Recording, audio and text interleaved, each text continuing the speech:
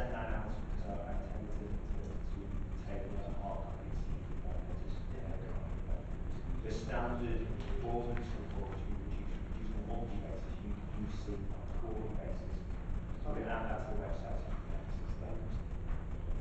But the options in terms of that delivery method is entirely up to you. It's whatever suits the accounts.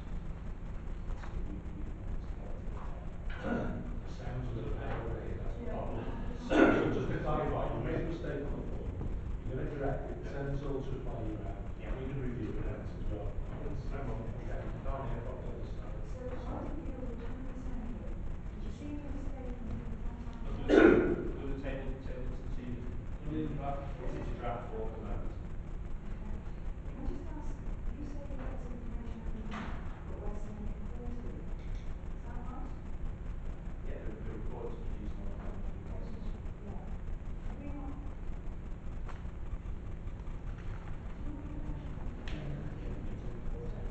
Reg, so what we are conscious of is in between meetings there are monthly reports being produced which you don't normally see. We want you to have access to which you see normally. That's why we created a new website that you can go and look at the most current information on any any item that offers it so that you can see it in a timely fashion. We will of course always bring the most up to date one we can to the committee, but I'm just conscious that in between you might want to look and see how things have happened. So it will be available to you.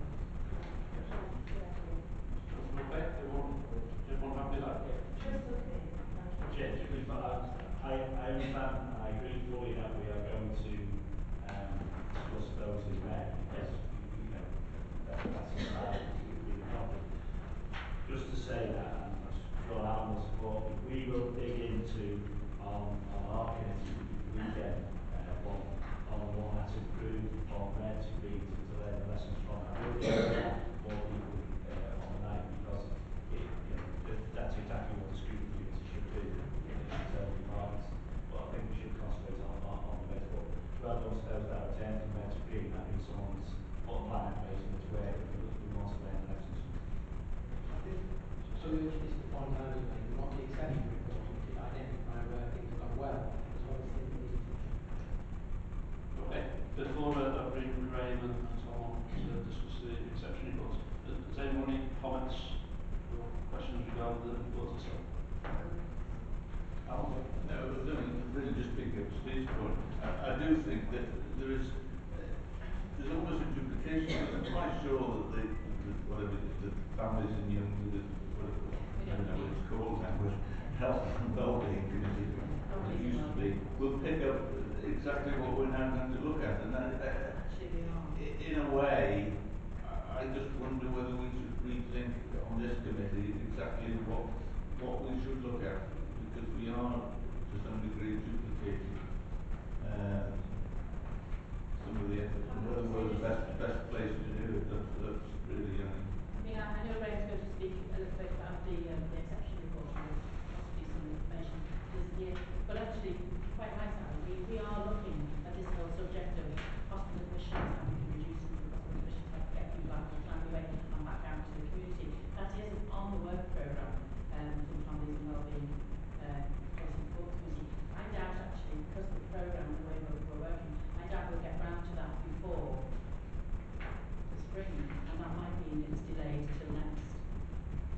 No, I mean, I appreciate you've got a But it particularly is heavy work. there. On the other hand, I don't think for a minute, and Graham may prove me wrong, that we're going to have solved this problem by April. So, so in that respect, we won't suffer from waiting till April for an awful lot of money. So. Okay, guys. Listen, we've got a chairs meeting on next week, so I'm quite happy. That's the agenda to discuss reports and various committees. Okay, if there's no other questions comments regarding this report, I'll invite Graham down to discuss talk about the exception item in regards to residential.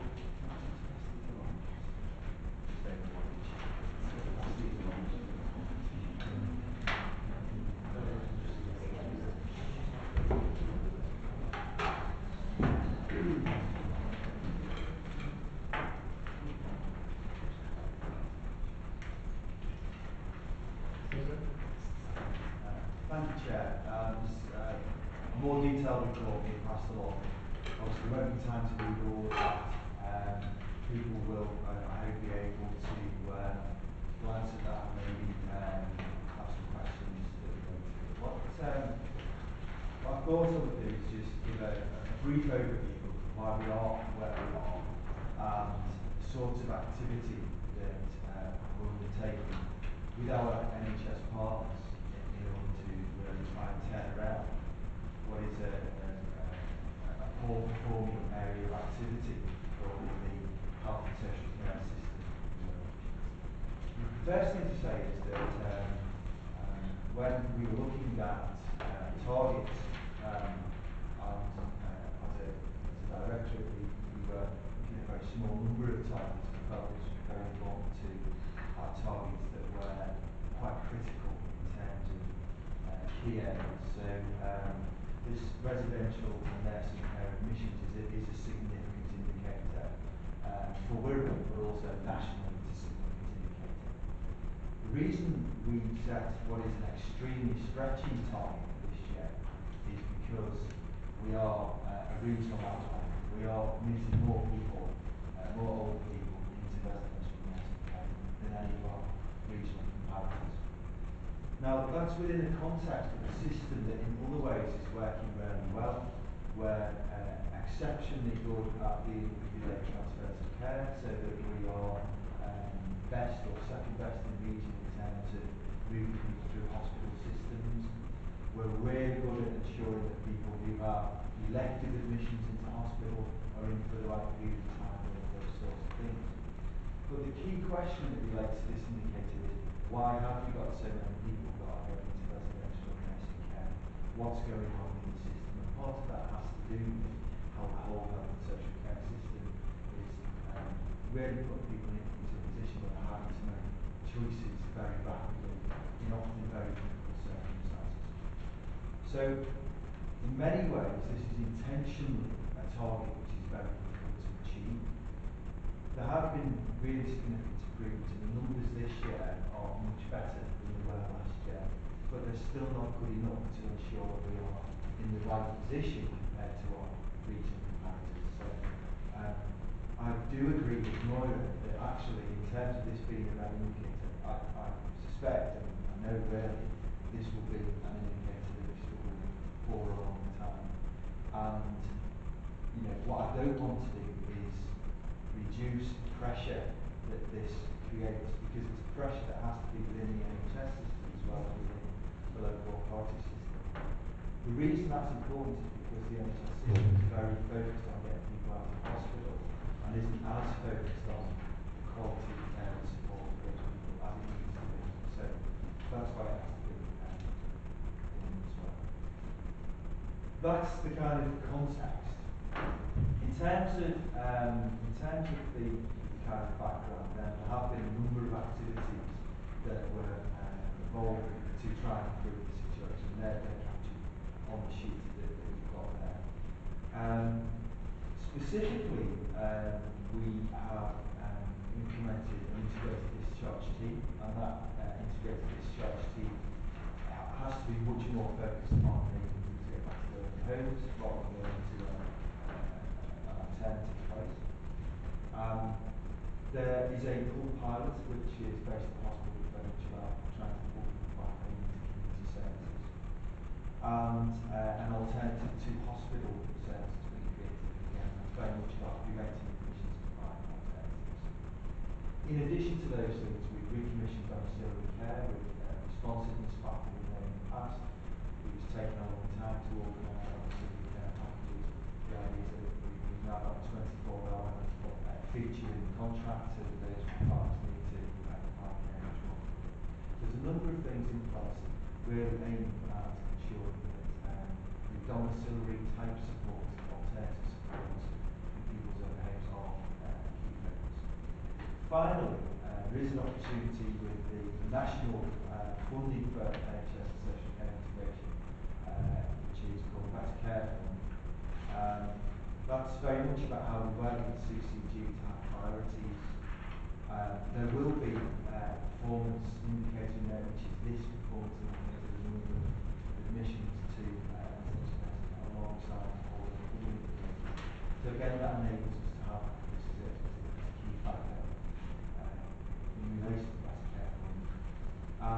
we're working closely with the CCG, reports to the Health and Wellbeing Board in terms of our priorities for intermediate care enablement. And intermediate care enablement are services that provide support to enable people to get back on their feet and be able to live independently in their own homes rather than going into hospital. So very briefly on the third one, I'm sure people have questions. Funnily enough, or perhaps not so funnily enough, Pat and I were just discussing this before we came in, and some of the questions that I had raised in my own mind, Pat has as well. So if there's any crossover, forgive us. I mean, the point I made already, and I want to pick up on really, is that this is a really complex issue, isn't it? And it's not dependent on one agency or another getting things right. It's dependent on everybody getting their heads in the right place, everybody having God's word. And I know from previous life that actually that is probably the most difficult part. To stop fighting their own corner, if you like, and come together and see that it's a shared interest in making this sort of thing, getting nutrition staff. I did say before, we've got it as a piece of passing finish, and we will address it, and I don't think that will be a short one, and I hope that it is productive. I just would like to ask some questions that the point that you made in the report, and I haven't had a chance to look at that one yet, so I haven't been able to see where the differences in the two reports are. But the main source of permanent placements come from hospital admissions. So people go to hospital and then they move from hospital into nursing home or care home, sort of description. And at the moment, what you're saying is quite a lot of these placements are short term, and I know that's the case. Do you have figures on how many short term that are intended to be short term become longer term? Because I've got a feeling that once people get into a situation like that, it might actually be rather more difficult to get them home than it would have been in other circumstances. So that's one aspect I was asking you about, I wanted to ask you about. The other is about community care, community health, continuing community health care funding. Now that's been a really contentious issue over the years, and I noticed that you're stopping immediately local authority automatically taking responsibility for funding, and I'm sure you will understand why that was made, picked up many years ago as something that would have been done because of delays in getting community health, continuing healthcare funding into place. Has that whole process speeded up? Because there was an awful lot of fighting individual, and I'm using the word in inverted commas, but actually it did become very much so, fighting those cases on an individual case-by-case basis, and long delays in getting health to agree to fund places, and that itself leading to bed blocking or people being not practicing care practices need. And I know that's why that was put in place. Are you satisfied at this point in time that that problem now doesn't exist, and where people are likely to be eligible for continuing healthcare funding, that funding is going to be made available quickly enough to get them back into a home situation? A few questions there. Actually, I was going to ask multiple questions. You was, yeah. So I'll do my best. If I miss anything, please yes, I mean, in terms of the data that we presented, obviously what we have is a scenario where a significant number of people do end up staying in residential care. We said almost half of people are admitted from hospital. No one goes from hospital on a permanent basis. Usually, most people go on a temporary basis. And I would absolutely agree with you that the difficulty we've got there is once someone's gone into a care home, whether it's a residential care home or a nursing care home, then they start to lose skills. The other factor is that on admission into hospital, often something's happened to leads to a person or a family losing confidence. And certainly for people in hospital feel that this is often a tipping point for people where the feelings of the person can no longer cope. So there's a big issue here about how can we build confidence back into people so they're able to try going back in with some additional support, because a big number of people here have never had a support package before, and that's a critical issue for us. That's something that is a bit different because we haven't had the range of community-based services to support them in the way that maybe some other areas have. So that's been one of our big commissioning factors. So in the last 12 months, for example, we commissioned an overnight care service that can support people through that. Prior to that, there was no night out support available at all. There's something about how we move to 7-day-a-week services as well, to make sure that if someone needs support quickly at the weekend, that rather than having to be in admissions, that support. we can enrich the database, I think is the answer to Dave's question. I haven't got it off the top of my head, but we can enrich that and we can certainly provide whatever data analysis and terms to us very closely with that. Continuing carefully is an interesting one. We still have a significant number of people who will get through what's called restitution. That's where they're challenging the NHS in terms of access to care. And that's something that's happening within the NHS assigned to obstetric care carers. So it's not something we're fully involved in terms of knowing all the people. We know some of the people because they're people that we've trying to get money back. But we get all of them because a significant part of the residential nursing care are people that pay for themselves, and a significant number of those are also challenging the NHS. We have reviewed the NHS continuing care plans in Wirral, and we've ensured that we are in line with national best practice. Has that solved the issue and made it straightforward? No. And there is an awful lot more work to do in terms of those systems working very well. The NHS funds the Commission Support Service to, and wasn't the NHS, the CCG funds the Commission Support Unit, I should say, to undertake first line assessment of NHS continuing care. And that works reasonably well. There is, however, a gap in terms of ongoing review and support to people and what happens over a number of years to those people. So that's something that's currently being looked at by ourselves, CCG and Commission Support Service in terms of how can we make sure that's a building practice system. So I'm not convinced that it's as good as it should be at this point in time, but I'm pleased to say that we are in a much better place to say that we're much more in line with national best practice. Reassurance I'm looking for, sorry, this is my last one. Reassurance I'm looking for is that nobody will be left without a service while funding is agreed. Right, okay. Which is why that was happening. Yeah. Best practice, in essence, is that ownership is now turned to the law. So, if, for example, we assess someone and believe they need a support package, then we can provide that support package whilst we have the dialogue with the NHS about the issue. And it's the same the way around. Clearly, in hospital, it's a different conversation because the person should be NHS. But if the assessment to say that, then there is an onus upon the NHS to organise the NHS hospital. But there won't be people who are left unfunded. Thank you. I'll repass it now. Yeah, thank you, Chair. Oh, sorry. Thanks, Craig. Hello, Craig. I've got a couple of questions as well. First of all, the graph. It's a brief question. It's particularly clear in the colour version. In 12-13, the level of admissions into care, I presume that is, dropped significantly in June, whereas this year actually rose in a commensurate amount. And I just wondered if you had any idea why there was that spike this year, or in 2013. We haven't undertaken specific analysis during this piece. There are some periods of the year when we know that we see spikes in demand. So, particularly this year, for example, I know that the admissions through the Christmas period and first week or two of January have been high. Last year they were even higher.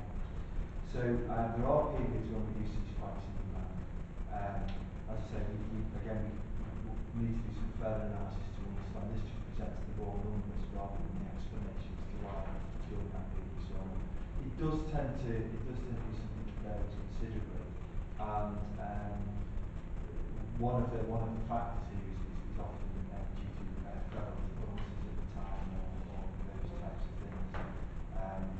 What I will say is that the scale, although it looks like a huge spike on the graph, it's a fairly narrow scale, so that if we're looking at a spike of 10 places over a month, actually that's only 2 people a week. And certainly during January, the first week of January this year, we admitted 25 people in 1 week.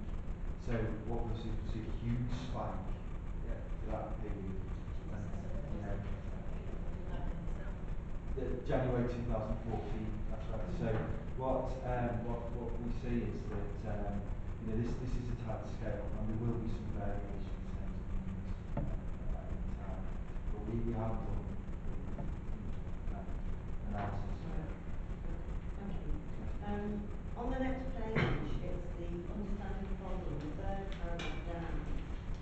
A further 13% of admissions are due to capital completion of individuals previously self-funding their placement. I presume that means admissions to hospital rather than admissions to care. We could have worded that better. That actually means people who funded themselves, so they've admitted themselves into residential or nursing care, and the money that they have to pay for that care is reducing rapidly. So we will always have with the new Care Act legislation, what will happen is we'll take responsibility for self-funders in the way we have done previously. In 2015, we'll have a requirement to monitor and work with all of those people in a much broader way than we do at this point in time, provide them with financial guidance and a whole range of things in the council. So things will be changing considerably in terms of our going forward in terms of that. I feel I'm planning for the future, but at this point in time, what we're doing is we are responding to people that fall below on capital requirements. And my final question is, what's the mobile night service? Okay, mobile night service is a domiciliary care service that is able to visit people in their own homes through the night if someone needs episodes of care through the night. It's a planned service rather than an emergency response service that can be put in as part of anyone's care package. And that's going to expand? Yeah, it's available to the whole of Wirral at this point in time. Thank you. Thank you, Frank. David? Yeah, thank you, Chair. I think I picked up the same thing that Moira picked up actually on the top of page 3 with immediate effect. The local authority should not automatically take responsibility for picking up funding. My query relates to who is it who finally exerts the sort of judgment of Solomon and decides who's going to pick it up, and what is the process for doing that? Do you have a meeting with the various parties concerned and somebody makes a decision? I would have thought there'd been a faster process of doing this where somebody has the executive responsibility for making that decision. I wonder if you could elaborate on that, because it all seems slightly ambiguous in the sense that you will most have to treat each case on its merits at the time. That's a time-consuming process and might delay the ability of the person to be taken into care. Well, I agree, and the legislation is such that it is a time-consuming process, that we have a set of eligibility criteria that we are required to assess individual need against, and that's primarily people's personal care, their ability to